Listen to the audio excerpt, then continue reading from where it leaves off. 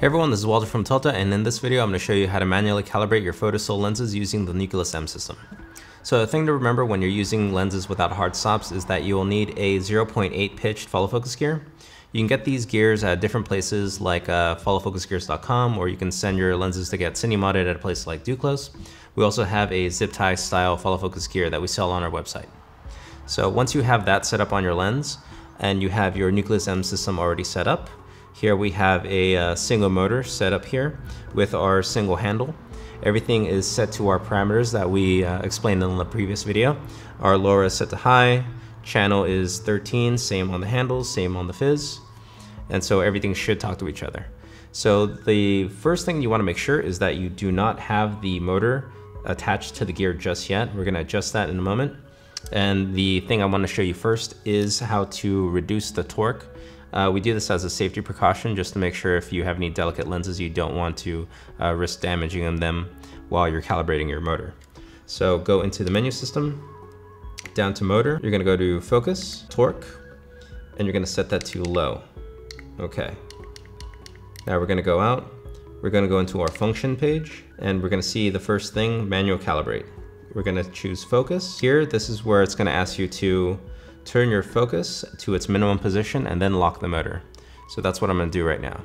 I'm gonna manually turn the lens over to its minimum focus. Now I'm gonna turn my knob to its minimum focus, and we do that by turning it clockwise so it stops right there.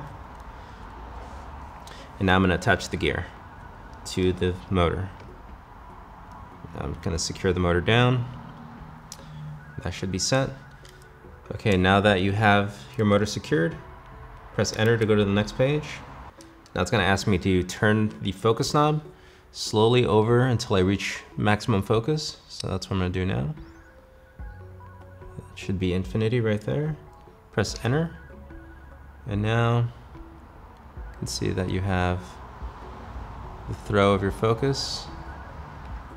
Now, another thing you might notice that your focus might not be in the right direction that you are used to. And you can always change that by going into the menu settings, into motor, under focus and direction, and you can turn that from counterclockwise to clockwise or vice versa. So I'm gonna turn it to clockwise, and your parameters should be the same, but now the focus should be going in the right direction for you. It's pretty good there. So now I'm gonna check my handles by first turning on my handle.